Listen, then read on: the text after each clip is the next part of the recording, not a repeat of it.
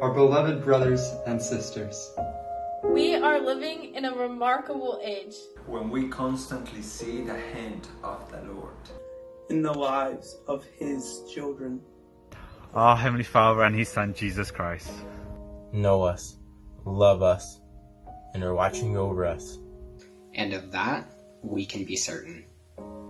We pray for those who are suffering. And for those who have lost loved ones. We are most grateful for your faith, prayers, your cooperation and understanding. These unique challenges will pass in due time. But you don't have to walk this road alone.